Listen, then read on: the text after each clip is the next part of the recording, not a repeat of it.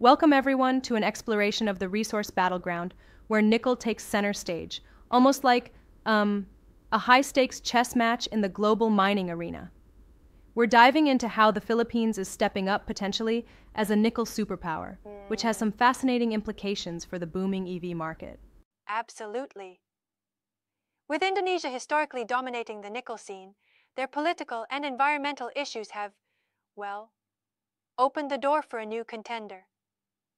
It's pretty wild when you think about how quickly shifts happen in this sector. Right, so Indonesia has been the big player, but issues like export bans and political risk are starting to weigh them down.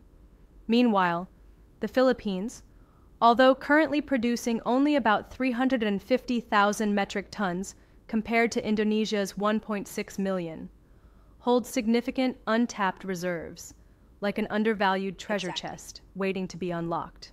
True, but here's a thought. Doesn't the patchy regulatory framework in the Philippines throw a massive wrench into the works? I mean, labor unrest and weak infrastructure might just swap one set of challenges for another. Yeah, absolutely. The infrastructure and regulatory issues are real concerns.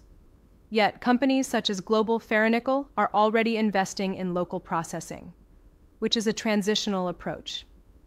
It's like, building a bridge over a turbulent river. The gap is there, and strategic partnerships like with the US could strengthen that bridge, creating a more stable supply chain. And with EV battery demand skyrocketing, beyond just Tesla to names like BYD and VinFast, the pressure is on.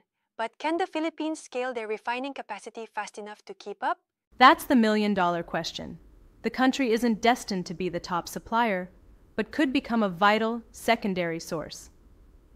Think of it like Vietnam in manufacturing, maybe not number one, but absolutely indispensable. The real mover will be policy reforms and ensuring robust ESG compliance. Speaking of ESG, environmental concerns are a huge factor. Increased mining could lead to degradation of tribal lands and marine reserves. Are we then risking another boom-bust cycle by igniting this nickel surge? You've hit the nail on the head there. If aggressive ESG standards are enforced, especially by Western buyers, the Philippines might leapfrog its current state. But if reforms lag, it might just become another cycle of over-extraction followed by crises. Exactly. So, in essence, we're looking at a high-risk, high-reward scenario where the strategic shift away from Indonesia's dominance could diversify the risk for the EV industry, even if it comes at a higher logistical cost. Precisely.